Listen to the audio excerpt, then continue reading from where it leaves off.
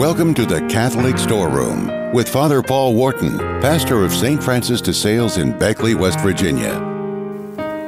William Ullathorne had an experience during a Mass in a Lithuanian town at age 15 that set him on a course to become a Benedictine, a priest, a missionary, and a bishop. This 19th century Englishman also wrote several books. In his writings, he offers these words of hope for those who are suffering spiritual trials right now. The darkness of trial is not evil. That dryness of spirit is not sin. That confusion of mind is not malice.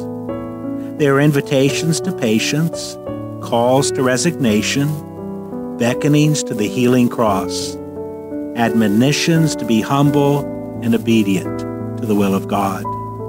Ullathorne reminds us of the reason for our hope. There is no eternal suffering for those who have faith, hope, and charity. No, never, for those who believe, who hope, and who love God. Whatever sins one may have committed, and against whatever light, and under whatever circumstances, the change of heart, with the grace of the sacraments, removes them all.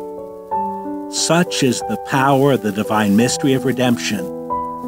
The grace of Jesus, brought home to our souls, removes our sins, although for our humiliation, their memory remains, as well as for keeping us watchful and penitent. The Catholic Storeroom, 2,000 years of wisdom and insights. For your free transcript of today's message, please email info@catholicstoreroom.com.